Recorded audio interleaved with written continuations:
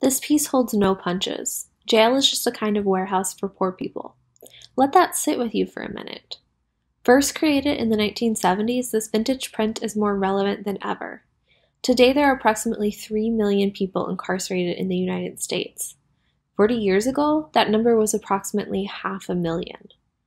Whereas the US population has grown by 46% over the past 40 years, our prison population has grown by 500%.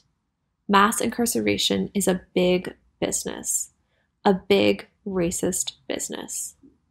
S.H. Hindley's piece further speaks to how intertwined our national identity is with mass incarceration.